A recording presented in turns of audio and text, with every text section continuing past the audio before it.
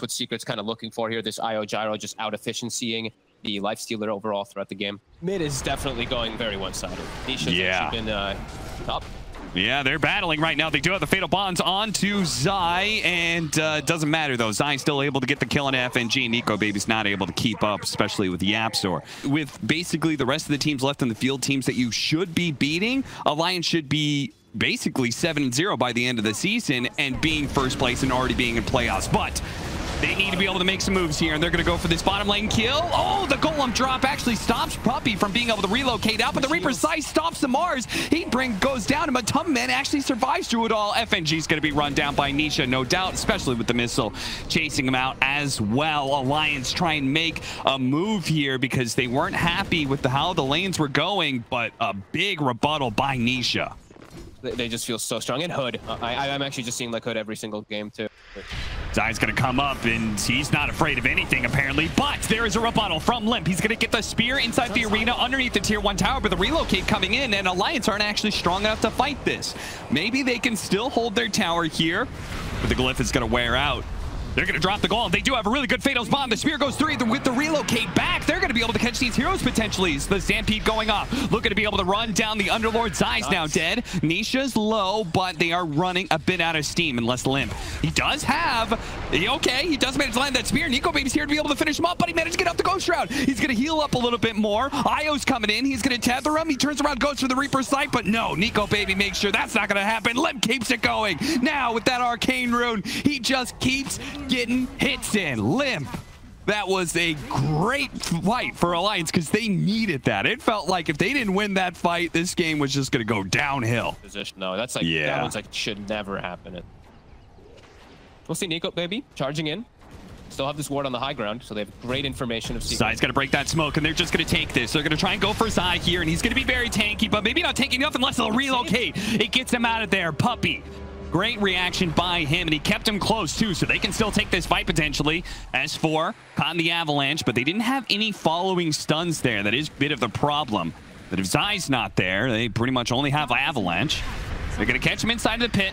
S4 will still cop a little bit of damage here. He's actually going to use he'll be coming back into the pit. They're going to do a lot of damage to Reaper Sight. That's going to be enough to finish him. Uh-oh, and that's 70 seconds. No big bruiser, no big frontline, no big AoE stun. They still have the Warlock and the Lina for the backup, but now they can just go start touching this Roche. Uh-oh. They didn't stop the missile, but they're going to be into a clutch point. Nico Baby's right there in the front. Starts dishing out the damage. Zai gets a lot of heal, and FNG, he managed to get off the golem, but now he's dead. Nico Baby no longer having the rage. He's going to be caught inside the pit. Oh, dear. Alliance. They thought they can maybe take this in a 4 versus 5, but the death ball of Secret, they're grouped up. They're healing each other. The burst from Alliance just doesn't seem to be doing enough to get a kill. It's hard because you don't want to be fighting into a fresh BKB and Aegis Gyrocopter, but at the same time, you don't feel confident about letting the game go late. But Secret is going to push to the high ground here because they know Alliance is just trying to split push right now. So they're saying, okay, you want to split push? We're going to hit your tier 3. You have to come back to the base. And if they don't get caught in the process, it's okay. A toss back. Limp. He did get a good arena, but the Yule Scepter. Nisha stops the immediate spear. Still managed to catch Puppey, though, and they take out Puppey. A big win. Matuma Man is kind of in deep right now. The Reaper Scythe. Oh, it barely got him towards the end. Mars does end up going down, but a 1-for-2 trade so far to the favor of Alliance. Now they're going to go for an Underlord. Dark Rift out. They're hoping to be able to kill Matuma Man or catch anybody, but they just don't have any repositioning tools. They Dark Rifted back, but they didn't go all the way back to base or anything, and they also hold the outpost. So it hasn't been much more than a minute, and Secret is right back to controlling the map. All right. Matuma Man getting quite low, no longer having flat cannon shots, but still having that Aegis for a bit longer. So Alliance... they've got to go. I mean, it's still a full minute. They're going to have to go for this anyway. Trying to go for the spear onto Puppey. They're focusing him down. They do manage to get him with the golem being dropped afterwards. Matuma Man, his first life is gone, but he does have BKB on the second. A buyback coming in from Puppey as he relocates in. Reaper side to put in damage on Nico Baby, but he managed to get the infest. They're getting him out of there. They're going to save him. Limp. He's going to be the other target. The missile's coming in, but they're going to deal with that. Alliance, they can reset off of this one. In fact, they're going to go back in, and Zai knows it too. He needs to be able to Dark Rift him out of here. Matuma Man being targeted. The spear away! And Limp gets him. He gets him out of the Dark Rift, and Matuma Man will die as a result. And look at the tips coming in. They know Limp just pulled a clutch play for Alliance. It's a lot different. Secret are the ones on the high ground. They see. Zai knows this. They see Zai. yeah, he just walks Okay. in.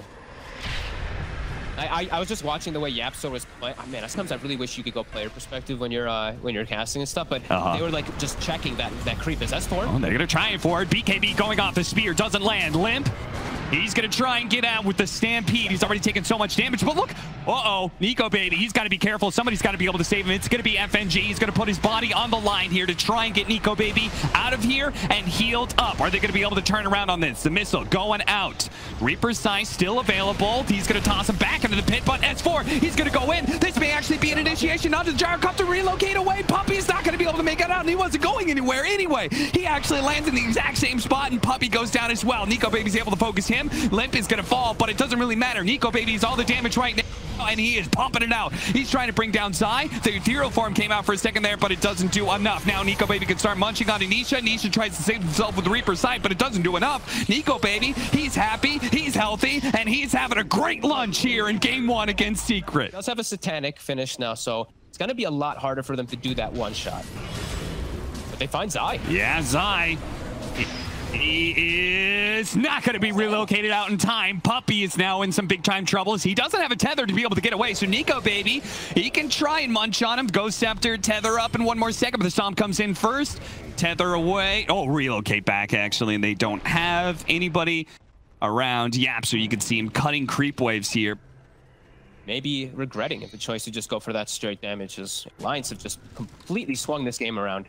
Yeah, they certainly have, and they're going to keep the momentum going. They're going to go for Nisha here. Nisha, a tether's already up, so it's not like they have any way to bail him out. Nisha, he put himself out there. And he bought a relic too, so extra damage, and it's pure damage versus BKB. Secret. He might just be crumbling a little bit here. They're going to have to hold without Nisha somehow. The relocate back a little bit. FNG's going to drop the golem before he dies. Yapsar on the other side is going to be traded out, as he did toss in FNG for that. Nico baby sticking on to him, and meanwhile the Lena's just dealing with the tier 3s. The Stomp coming in. He's in trouble. Gyrocopter, they got to get him out of here. Impossible. They just don't have anything, though. He's got no buyback on Alliance. They could just potentially go straight for throne here. This Lifestealer, it's got Scotty. They can't fight. They might just be able to end it. I think they will. 60 seconds. Yapster is going to have to do some crazy toss plays. And even that, he's got a minute left with the Aegis. I am flabbergasted that Alliance made such a sick comeback in this game, because it just looked like they didn't have any place to run. They win one fight and they just momentum ran through Secret. Damn. I mean, this has been Alliance in a nutshell. Honestly, this DPC so far. Yeah, this is a really fast-paced draft that they're going for here, right? Look, their longest cooldown is probably like the juggle. Limp is looking for kills all the time too. He keeps forcing Nisha to just like even little taps. Oh, did he get him? Did he get him? He got him. Oh, big kill. Limp.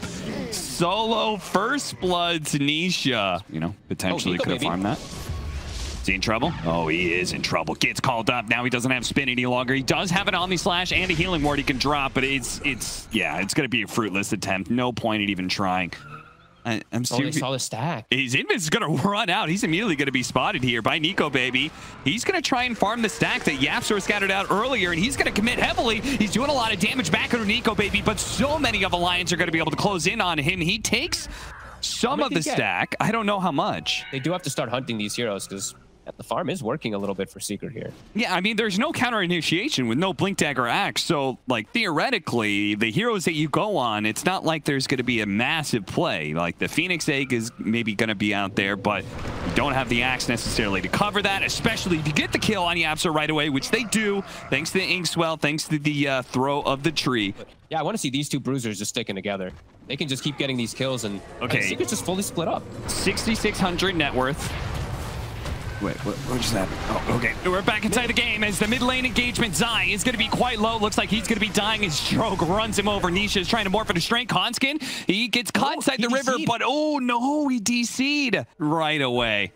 Yeah, and then it's probably going to die. Let's say. All right, it goes out. The Omni Slash then in turn goes on to Nisha. Now they're going to be able to kill the egg as well. Oh dear. The bear. The bear going in on FNG, but the bear, he's got to keep running. It's got a haste rune. Okay, that's why he threw it in. All right. Okay, so they've all got the one item that they do want on their cores at least. Limp continues his rampage, but is he going to be caught here? Nisha turning into the Tiny and tosses him back in his eyes. Zai hits the call, pops the Manta, and there's your damage. Alliance has had an experience, though, quite significantly because of this map control that they've had for the most part of the game. So look at the sigil. It's slowing down the bear a lot. The call is actually going to be able to go off, and oh my god, Onskin, he just gets deleted almost immediately. The bear is still going to die. Limp is forced to use his BKB here, and the sigil still keeping the chase up. Nico Baby's going to be running down the two supports here. Puppy, he's going to be the first to go down. Zai's just being poked at by S4 right now. Matamba Man, his bear coming back into play here. Is going to stall up S4, hoping to be able to keep his axe alive. Bouncing around is the Omni Slash. It sticks onto the illusions, unfortunately. Real one, Morphling on the run here, low on mana, doesn't have a way out of this one. He's just going to be slowly burned out unless Matamba Man can somehow save him. Maybe Appstore as well. He's got enough to be able to jump out with a waveform. Call going in. Now with the egg on the side here. Oh dear, Zai, he actually gets the call and he runs away. He's still alive through all of this one, Nico Baby. He charges in with the Ink Swell, but that's just an Aeon Disc on Yapstor. He's going to continue to slow down Nico Baby. Zai, he meets him around the corner and says, "Are you looking for me, punk?" And that's all. Zai lives throughout the whole thing. He's the one who was getting gone on with the sigil at the start. Is not in the smoke. The bear by itself is going to be pushing in the mid lane. Oh, they get to jump in. They're going to try and blow up Nico Baby. They get him. Oh, they didn't get him in the snowball fast enough. Hanskin tried to get the save. Now they shard that Nisha threw out, blocked in S4, and he doesn't actually manage to kill him. S4 successfully TPs out, but Hanskin, surely he's going to be run down. It's just a call and a culling blade at this point. Nico Baby plays the outskirts of the fight. He knows he can't just charge in on his second life. Axe BKB still cooldown. Okay. Matamba Man, he's going to use his bear to scout the high ground. They reveal that Alliance is up there. The cookie's going to be given to the bear, but the bear is tossed right back in. They know this is the second bear of the lone druid, but oh no! Limp, he took so much magic damage there. Zai goes in with a big two-man call. FNG and Hanskin, they're ripped through. S4, a BKB TP out. The call, the damage, the physical damage is enough. It's not the call. The culling blade of Zai that will stop that TP. 3 down on the side of Alliance. And it actually is pretty crazy how low it is. Yep, 7.5 seconds. First bear does go down, but Zai is going to be able to get this nice call onto the Viper. S4 taking a lot of damage. The Omni Slash going back over to Zai. He used the Stormcraft to survive a little bit longer. The cookie, it's not going to be able to save him. Nico Baby, he sees his opportunity, but the shard, it's blocking him in. He's not able to chase after Puppy. Meanwhile, they're losing their top lane of barracks. Alliance, they got to put a stop to this one, but the toss back, it missed. All right, well, yeah, it's 70 seconds. Dude, his illusions are still going to take. They didn't stop this. The Lotus Orb stops the Switch Slasher going in. The range barracks is taken by the illusions in the top lane, but meanwhile, Nisha, he's getting in there right now. He's already killed FNG. Doesn't care about this life. His Aegis was just about to expire, so he says, "Thank you very much. Fresh life." Let's see if he survives, though. Toss up almost instantly. The Inkswell is not going to be enough. Nisha pops his BKB, and he's going away while Matamba Man continues the rat. The tier 3 is being ripped apart, but he's actually going to pull it back now. Well, if one supernova is hard to deal with, a second one is going to be even worse. Hanskin spotted by the illusions, and the real Nisha shows up to collect the kill. There's 25 talent. Oh no! Oh no!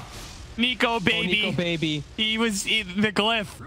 They glyphed the creep wave, and Nico Baby's just left there trying to kill the creep because he knows if they complete this TP, that he can't get back home. And if he can't get back home, then they could be faced up against Megas. And Nico Baby, even worse, may just be dying out here as Matamba Man TP'd over. They're going to use the Omni Slash. Matamba Man's actually a little bit low. He does. Oh, he actually gets him. Nico Baby is now going to try and chase down Zai as well. If they hold down this bottom lane, this could be fantastic. But look at Zai. He's not going to let Nico Baby get back to base. Nisha, he's tearing apart these buildings. He's going to tank it all. He says, "Go team, go. Get the Megas." Flicker, Swift Slash over Manta, and eventually Nico Baby gets the double kill, but the damage has been done. Megas has been achieved for Secret.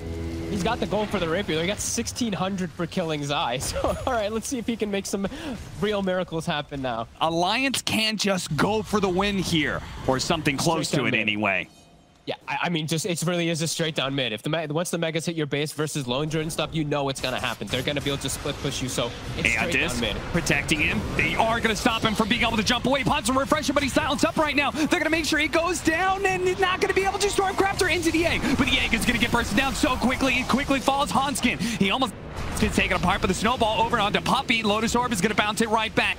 after Puppey, and if anything, Hanskin might be in trouble here, but Nico, baby, he's going for Nisha right now. Nisha turns around, he pops the E-Blade, he turns into a Tiny as well just to try and keep this Juggernaut away from him. His damage is immense. He is something to be feared right now. Careful so he doesn't get any type of steal, but they have to commit. Like, this is your only win condition, your only win window. They're actually, okay. The buyback has been used. They're going to go for the call, but they didn't actually do the road shot. They were waiting and waiting and waiting, and they take down Zai as a result. He doesn't have a buyback. They're going to get Aegis, an Aghanim Scepter, a Cheese. Nico, baby, he is flush right now. He is fully engorged, and he's ready to go. They're ready to run at the base. Zai honestly purchasing the Octarine may have been a bit of a blunder if they do end up dropping this game somehow, because those back-to-back deaths, they're costing. 30 seconds. They've got to stall for 30 seconds for Zai to be able to come back up. The Sunray's burning. Oh, Hanskin. He's taking way too much damage, and now he's going to be heading deep inside the base. Nico, baby, tries to help him out where he can, but Hanskin's dead, and he has no buyback. A 4 versus 4 is going to turn into a 4 versus 5, and Alliance is looking like they have to retreat now. Nisha poking at him, but a Soulbind is going to go on to him and the Bear. The Lotus Orb is protecting against the Swiss Slash. It's going to be able to break the Soulbind, but Nico, baby, is making his way into the back line there, but now Nisha is dishing out the damage. He's stuck inside the Supernova. He's dead. 1 life down. Puts the Aghanim Scepter into his backpack. He needs every bit of help he can get because the Sunrise there. He's been feared up. He may be called as well. Zai's going to make sure he doesn't go anywhere to jump over the Swiss Slash, but he's dead. Calling Blade. Divine Rapier on the ground. Secret. They hold out against Alliance, and that is pretty much it. They may have buybacks, but they don't have Divine Rapiers. Secret. There was a moment there. There was a possibility. Secret's actually drafted something I think I'd never see for Secret. Almost everyone has a stun because Lina overall is just a much stronger laner. This hero's phenomenal, all the buffs she's gotten. Matu might suffer a little bit down here. FNG's getting in there. Nico, baby, helping him out, and he just punches down Yapzor. The panel was talking about one of the downsides of Winter Wyvern is your poor laning phase. Yeah, that's very long cooldown. That's why we see these poor Wyverns. Oh, double stun again. Little Shredders tearing apart Hanskin. They need a couple more hits in. Hanskin goes into the trees, but it's not good enough. The Fairy Fire will not save him. Just to be able to prevent the DK from harassing away at that tower. Top lane, Zai is going to be challenged once again. He's just going to go for a TP out. Nico, baby, hopes for the bash. Doesn't quite get it. Bottom lane, they're going for the Hanskin kill, but he managed. Oh, the last shot from Puppey. Barely gets the last hit. Meanwhile, there is the rotation from Yapzor, and it does kill the mid DK. Kind of big damage issues coming out from Alliance versus the Centaur. With Vanguard Hood and with Yapzor always behind him, I don't really know how they're going to be bringing him down unless they actually just all in everything when they have Splitter. Oh, here it comes. They don't have Laguna Blade just yet on Hanskin, and they do have Cold Embrace as well. The Underlord's going to be here, though, and Zai, he's going to be in a sticky situation. The tower is definitely going to die. Zai hits the stomp before the pit can grab him. It's still out there, though, and Zai still likely to die unless the Winter's Curse. A cookie hop up the cliff, but Hanskin, he managed to get it from the low ground. Now the Chronosphere is going to be used. They managed to catch Nisha. A big kill. Dragonite stuck inside the Chronosphere, but it doesn't matter. They didn't need his damage anyway. Very small amount. Is Zai. Yapzor missed like 1 or 2 that I saw, so that was painful. They do have the Yules on Nisha. Chain stun, that's enough. Nico, baby. Got it. They showed so many heroes bottom lane that Secret were eager to make a move anywhere else, and they make a move both mid and top. Kill the 5 and 1.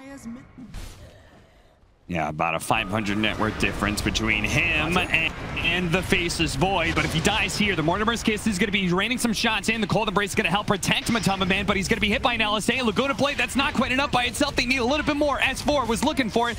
Couldn't quite get close enough. Now Matama Man turns around, keeps S4's chain stun a little bit longer. Fortunately, S4 is tanky. He's got the Dark Rift. He's being run down. The Stomp gives him the space. Nisha could have run him down, but because of FNG, S4 will get away safely. He's just going to keep farming. He's not slowed down one bit. Unless maybe he should have gone back. Nico maybe going for the solo kill. The Cold Embrace is coming. Oh, the bash killed him. The bash damage. The bash magic damage ends up killing him. Nico, baby, they're going to try and burst him down. They get the stomp. It's barely in range, but they get him still. Zai. Still trying to keep spamming up this top lane. The 2 spammers, S4 and Hanskin. I think Zai has to give a little more respect to the percent damage, especially with the Roots and the Atos coming in. Nisha. Winter's Curse. That's not going to be enough to bail him out. He's hit by the ET Stomp. He's still going to just die if Yapzor's not there to bail him out. They re-smoked in Secret. They're going to find there's Yapzor. That's exactly who Alliance wanted. first. They're going to be able to bring down this big team fighting support. He tries to get out the cold embrace. That's not good enough. On the other side, though, Matumbaman takes down FNG. So the fight is going to be breaking apart here. So Matumbaman wants to get out of here, but he's just not going to. Limp, there's the pit, there's the LSA, and Nico Baby's here with the double damage as well.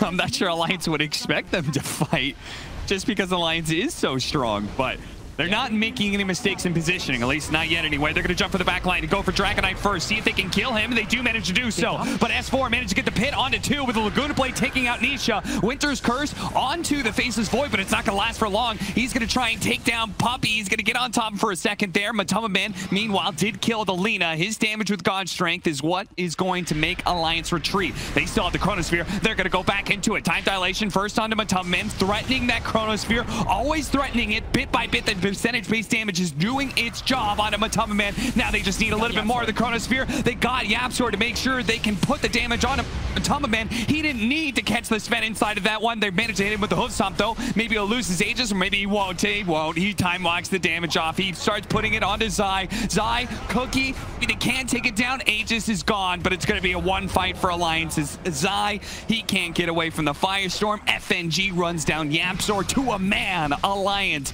beat out Secret. He just can get popped so easily from this Alliance lineup. See, these bottle power runes are so big because like Secret's going in under smoke, but they don't realize that there's going to be this double damage, and that's a huge factor. Zai, Nico Baby, yeah, Zai misses out on that one. S4, he's breaking the smoke now into the back. Matumbaman, he jumps forward almost immediately, going for FNG, and they will manage to kill him with the first bit of the BKB. He's going to jump forward. They're going to go for the kill onto Lesher, but they don't quite get it. But Nico Baby's finally here. He has his double damage ready to go. He's going to be used up for a second. Stun going out. He's actually being chained up a little bit here. But of course, nobody really wants to fight into hit and finally sees the opportunity for that Chronosphere. He's on him onto Matumbaman. Matumbaman's just being ripped apart by that double damage. Now it's Nisha's turn as well. The 2 cores dead from Nico Baby. He goes for a third one as well. Zai, he hits a stomp, a Winter's Curse, but Yapzor couldn't get away. It didn't drag in the Dragon Knight. Now Zai, he's surely dead. Nico Baby handles Secret. And then he's able to pop it. Then he's able to hit that Chronosphere. And that double damage means it's not 1 core kill he gets, but 2. He jumps in after everyone's like the burst damage. And yeah, like you said, 2-man Chrono also. He probably could have only saved the one. Is Limp again. Popped into them. Stuns Nico Baby, but now has put this Leshrac in an awkward position. The Cold Embrace is only going to do so much for you, especially as the magic damage is enough to kill him, even as the curse comes out. Yapzor, he dies, caught by the ET. Rax is claimed. Nico Baby not stopping.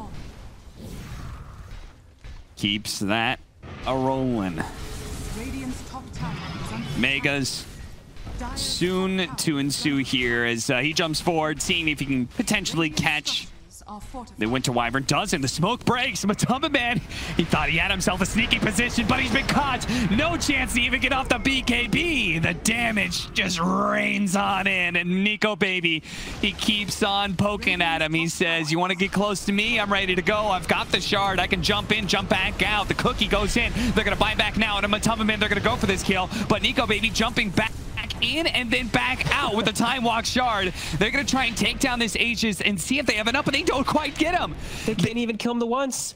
I mean, they see Puppy out on the map. They're like, okay, we're just going to go back into the base. Another jump forward, another jump back. He just keeps it going. BKB activated by Limp before the stomp comes in. They're just going to go for Megas here and then potentially get out as Nico Baby keeps on teasing Secret. Nisha going to be saved by the Cold Embrace. Matumbaman's finally going to come in. He actually pops God Strength. They're going to go for the kill now, and a Nico Baby about a 3-man Chronosphere all lined up. A Winter's Curse is going to be able to save them for a moment, but it's only a second or two before Nico Baby rains hell down on Secret. No buybacks from those 2 cores, GG. And Puppy calls it GG. Alliance get another 2-1 victory. 4-0 now, the Western European DPC. And they're guaranteed now, right? Well, it should be as long as they win the other matchups, because they've faced all the hard teams so far.